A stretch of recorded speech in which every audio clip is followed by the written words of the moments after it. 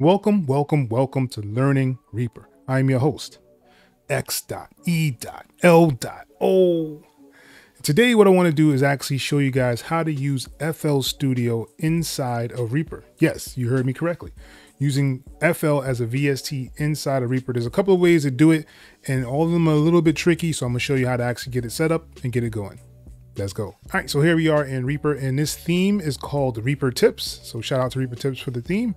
And usually what you want to do is download FL Studio. It is actually free to download the trial version. I'm actually going to be using the trial version. I actually removed myself from the FL Studio. I do have a full version, but I want to show you guys what happens when you're actually using the trial version inside here as well. So let's start. All right, so for FL Studio, you have two of them. You have one that just says VSTi and image line. This one says 32 outs. The one we're going to be using right now is going to be the VSTi. So we can just change one thing at a time, and I'll show you how to actually use the 16 outs as well. All right, so when FL Studio pops up, this is what you'll see. You'll see this FL Studio VSTi, right? And you have 1 by 2 outs. So there's only one channel with 2 outs on it. So a stereo out basically is what it has.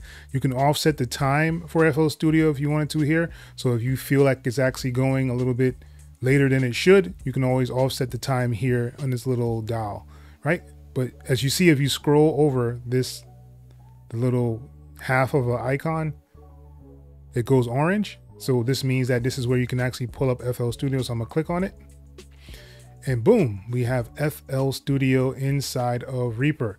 So basically it'll go according to whatever your tempo is. So this tempo should be matching whatever the tempo is, right? And you have a whole bunch of channels. It already has presets set up on here. So you will have like 16 kind of tracks on here and a little bit more if you wanted to, right? And usually you'll have outs. Your outs would be over here in this corner, and it'll show you outs, but actually this is not doing outs because it only has a stereo out on it, so you don't get those options on here currently for this one, right? So if I play in here, right, so you can hear the sounds coming out. So if you wanted to, you can go and change the sound. So this is where your sounds are. So I can right click on here and I can go to replace. And you know, if you wanted to do like flex is an option that's in FL Studio, which is pretty cool, right? So you have a whole bunch of different flex sounds that you can actually use inside here. Right, so you have a whole bunch of different things that you can actually use inside here. So I'm gonna right click on here and I'm gonna change the sound again, so I can go to replace, right? And let's go FL keys just to make it simple for the video. Sorry, so we have FL keys set up on here. So now I can actually close this, and I can close this as well. So I have my sound on here, right? So I'm just gonna do something really quick.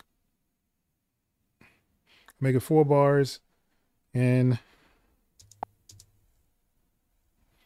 let's record something.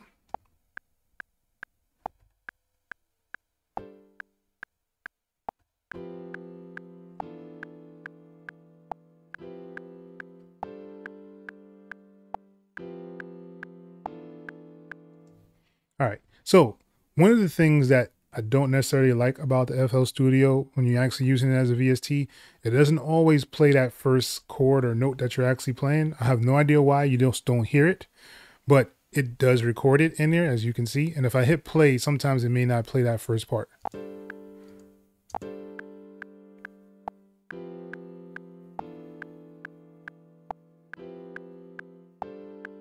Right, so you have the piano part down. So the thing about FL Studio is, say you wanted to make this into like a WAV file because you don't have FL Studio of your own. And I'm just gonna let you guys know, you cannot save these presets. So even if you did like a template for this, it's gonna change the sound of FL Studio because you don't own it. So it doesn't save any of this information if you don't own FL Studio. And right now I'm using the trial version, as you can see here in this top left-hand corner, right? So if you wanted to bounce it, usually what you would do is just right click on it and you would render the track and do a freeze or do a render track. But when you do that in here, things kind of happen. So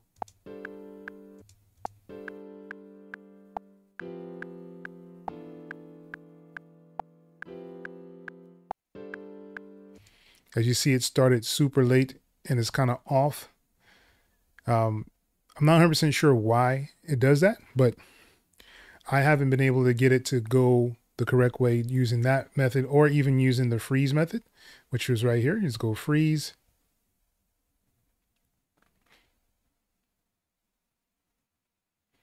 Right, and as you still see, it's kind of off for that first note.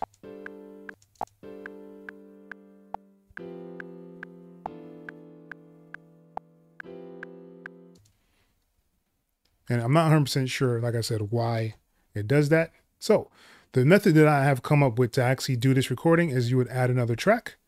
So I'm adding another track on here and I'm grabbing my sends. So it doesn't matter which version, if you just grab your sends and drag it down into the track you just made. So what we're going to do is record the output, and let's make it a stereo output.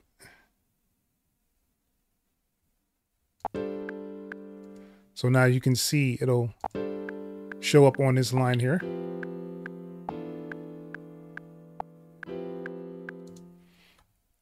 But what I'm going to do is actually take off the loop. So I'm going to hit escape on the keyboard and that'll remove the loop.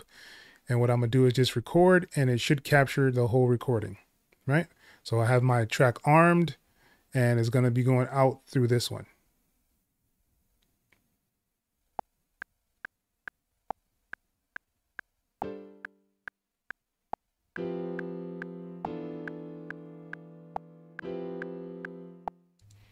Right? And as you see, it didn't play that first note. And that's because FL Studio does like a little glitch. And I'm not 100% sure why it does that. So usually what I do to remedy this is to actually extend this out. So I'll duplicate this track, right? So I'll have at least 8 bars and I will do this over. So I'm going to delete this one and we're going to start it over from the beginning. So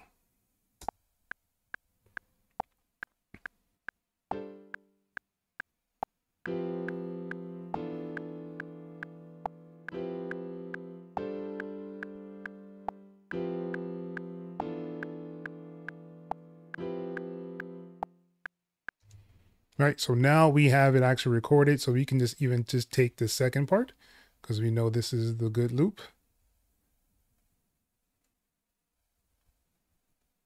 And we can mute this one, and now we have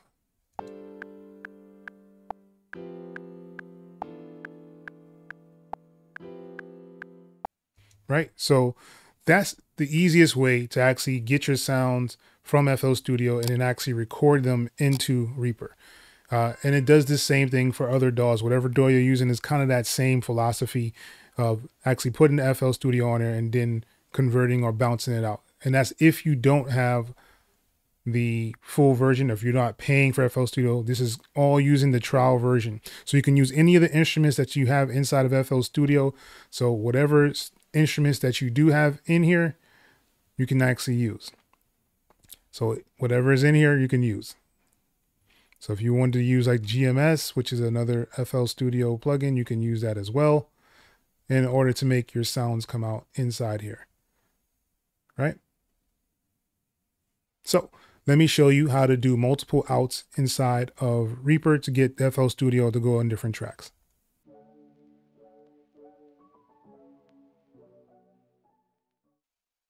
All right. So what I also want to do is show you some of the limitations of the trial version. So if I click on this trial version, right, and let's say I wanted to actually work out of FL Studio, you can't really work out of here the way you can if you have the full version. So as you can see, I'm still on the trial. So if I even right click on here and try to go to the piano roll, it doesn't let you do that, right? So you can't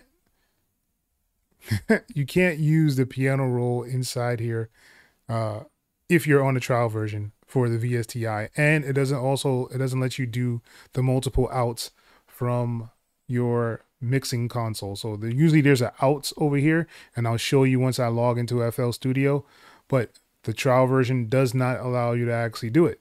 So these are some of the limitations of the trial version. So let me actually log into my FL and then show you guys how to use the multiple outs.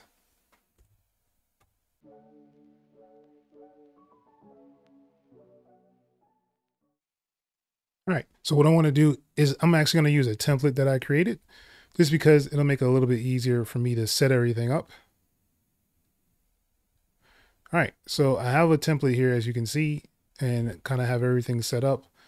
If I click on FL Studio and I go to the mixer, now I actually have the outputs where you didn't have this inside of the free version. So you have to actually set each one of these up. So this one would be 1. You could take the master one off if you wanted to. I'll just leave it on none. And you go in here, you can do here for 2, right? Change this one to 3, 4, 5. So I'm only going to do 6 just because it'll take forever. All right, so now I have the first 6 kind of set up.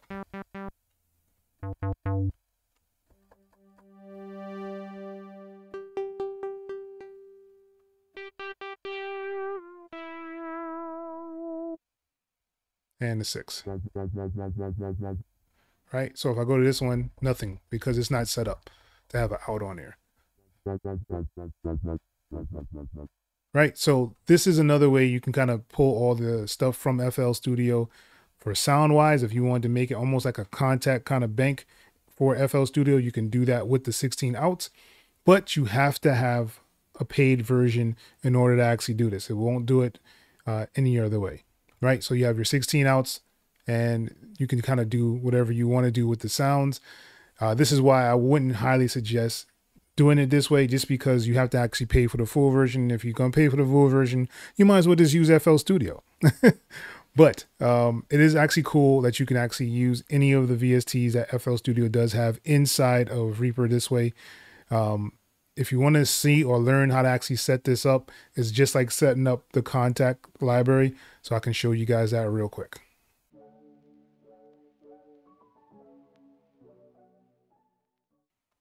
All right, so what you want to do is start with your 16 out, the multi, hit add. And now what you're going to do, you're actually going to say no here. So I'm going to click on no, right? And what I want to do is bring up the effects so I can see it a little better. So I'm going to double click on here. And as you see, it brings it up into another like Reaper window.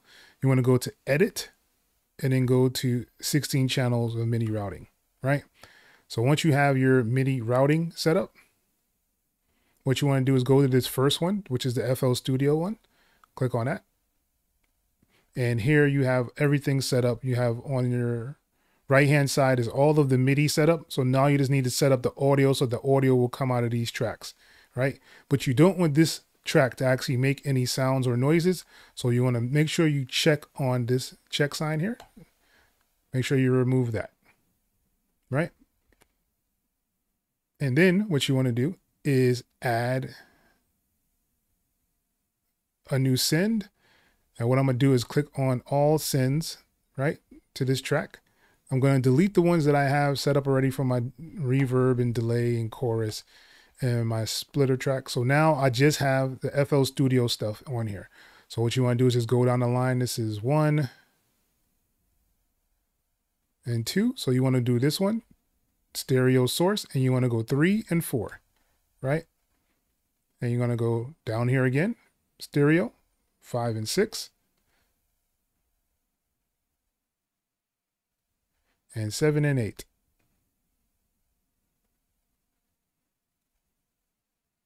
And 9 and 10. And so on and so forth. I'm just going to kind of speed through these so you don't have to be tortured with this. All right, so all the way up to 31 and 32. So all of those are set up on here. So now you just want to make sure that all of these over here are highlighted. everything underneath. And I want to hold down Alt and just click on this first box one time. And what this will do, it'll allow it to go out to the master track, right? So now all the sounds are able to go out to the master. So now that you have all that set up, you should be good to go. And basically all you need to do now is go into FL Studio and set up the outs for that. So we'll go to FL Studio and you want to click on your mixer and you want to just make sure that your master is not going out. So you could turn this to none, right? And then you want to go to the first option, change that to 1, 2, 3, 4, 5.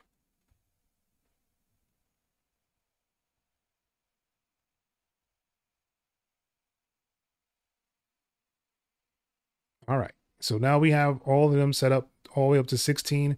So if we kind of go down this line right here, what I want to do is right click on this, right? And what I want to do is set up to automatically record whichever one is selected, right?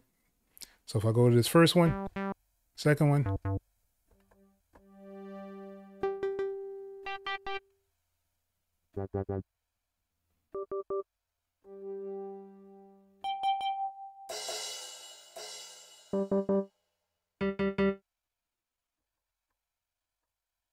of course, I don't think there's anything really on these, but you have them set up on here as well for your 16 if you needed them on there, right? So you have all your tracks right here set up inside of Reaper.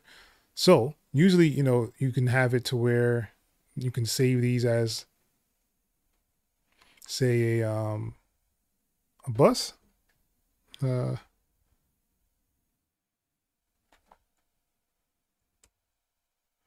So I'm gonna make this into a folder. So I'm gonna highlight all of these underneath and bring these into a folder. As you see the folder there, boom. So now I have a folder, and what I can do is name this. All right, so it's called FL1. Highlight all of them, right? So now all of them are actually highlighted. I can right click on here and go to save track as a track template. Make it a FL Studio layout. All right, so now we have it saved as a FL Studio template. Right, so let's open up another project. I'm gonna right click on here. I'm gonna go to my templates and I'm gonna use this one that we just created.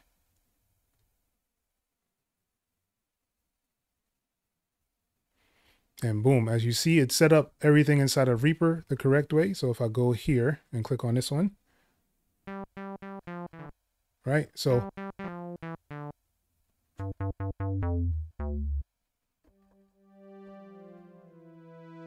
and it actually saves all the settings that you actually have inside from FL Studio. So if you need to go in here and change your sound, you can always go in here and change your sound to whatever sound you want to change it to. And it'll always save that sound if you have the full version of FL Studio. You cannot do this if you don't have the full version.